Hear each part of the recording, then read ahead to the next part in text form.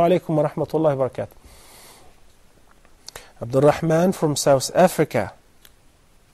Alaikum salam wa rahmatullahi wa barakatuh. Can you hear me clear, Sheikh? I do. Barakallahu feek. Thank you, Abdul Rahman. Wa barakallahu laka aydan. Naam. I've got a comment that I want to hear your opinion on this. On what? You see, in Pakistan, they have declared the Ahmadiyya Jama'ah as non-Muslim kafir. Naam. And they've deprived them of saying the kalima, La ilaha illallah Muhammadur Rasulullah sallallahu alayhi wa sallam. Okay. Any Ahmadi who pronounced the kalima in Pakistan is put in jail or is killed for that kalima. Now, I would like to know from you, is there anywhere in the Quran or sayings of the Holy Prophet sallallahu alayhi wa sallam where he said, anyone who declares the kalima is a non-Muslim?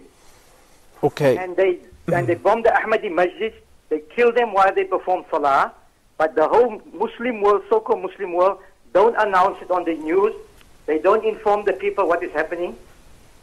Abdul Rahman, let me ask you a question. Are you yourself Ahmadi?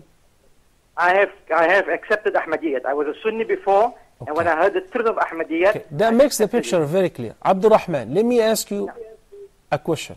Are you still there? Bismillah. Yeah, Abdul Rahman. Abdul Rahman. Naam. Okay. Do you believe that Prophet Muhammad sallallahu alaihi wasallam was the last messenger? I believe Muhammad sallallahu alaihi wasallam is the last law-bearing prophet. Okay. What do you mean by that? You mean that you believe there was a prophet after him? Because what the Quran says, you see... No, I'm not... Listen, Abdul Rahman. I'm not entering into a debate with you. I have a debate, 8 hours debate with Ahmadis, where I utterly defeated them with their scholars in the US. I'm not debating you. You can go back to my debate. I'm asking you if, a simple question, you believe that there was a prophet after Muhammad sallallahu alaihi wasallam? Yes or no? The Ahmadis has proved to me from the Quran that Nabi Isa... you don't... Okay, I'm sorry. I cannot take your call. I'm sorry. You don't get it. You don't get it. Now let me explain to the viewers. Any person who denies any ruling of the Quran, does not believe in any segment of the Quran, is a kafir. The Quran says, وَلَكِنْ رَسُولَ اللَّهِ وَخَاتَمَ النَّبِيِّينَ. Muhammad sallallahu alayhi wasallam is the seal of the prophethood.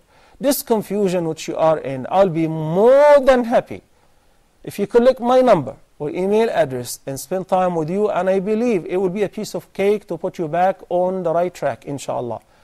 Trust me, it's a piece of cake.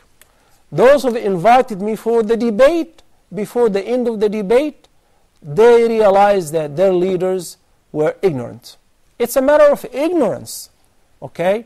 Unfortunately, you fell in the wrong hand, akhi. May Allah subhanahu wa ta'ala guide you to what's best. There is no Muslim who would accept this fact there was a prophet after Muhammad sallallahu alaihi wasallam. As a matter of fact, the Quran, not only in this straightforward ayah of Surah Al-Ahzab, but also when Allah subhanahu wa ta'ala says in Surah Al-Ma'idah, اليوم أكملت لكم دينكم وأتممت عليكم نعمتي ورضيت لكم الإسلام مدينة. Finished, خلاص, it's over. Deen is complete. Not a chance for any addition, change, or alteration, or modification, or abrogation. Never. And the proof is the Quran. Any person, at the time of the Prophet sallallahu alaihi wasallam, how many people claimed the prophethood? The Prophet sallallahu alaihi wasallam prophesied that 30 people will claim the prophethood. And Abu Bakr as-Siddiq radiyallahu anh waged a war against Mudda'i al-Nubuwwah, and he utterly defeated them, many of them.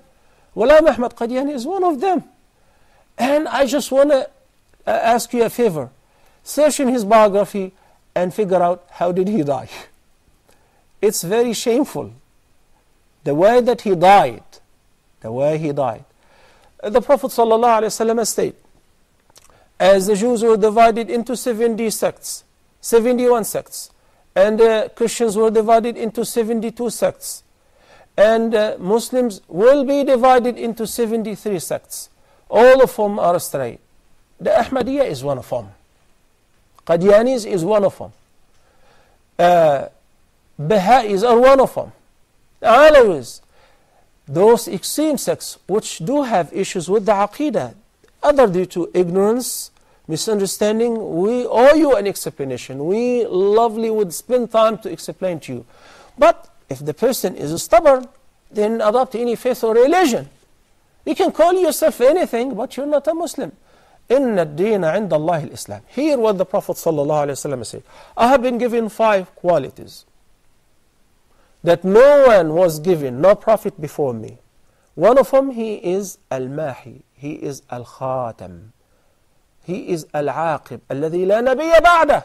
Amongst his names is Al-Aqib. There will not be a prophet after him. So if you don't believe him, you follow whatever you follow. You call yourself forever, but you're not a Muslim. As far as your question, now I wanted to ask you to find out whether your statement is true or not, because I do believe that your statement is not true. If a Christian meets me and say, Ashhadu an la ilaha illallah wa ashhadu anna Muhammad Rasulullah, why would they kill him? Why would they spit in his face? Why would they target him? If a Jew, if an atheist keeps saying every day, Ashhadu an la ilaha illallah wa ashhadu anna Muhammad Rasulullah, say the kalima, you're most welcome. Who is the one who knows whether you really mean it or not? Allah subhanahu wa ta'ala. Will hold you accountable accordingly is Allah subhanahu wa ta'ala. But people in Pakistan issue fatwa to kill people who say La ilaha illallah. That makes no sense. It doesn't work together. Okay? As I said, yourself and any person would like to learn about Qadianis more, would like to be put on the right track, you can collect my number. I don't want to waste the time of the viewers. It is enough to give you the few informations I provided you.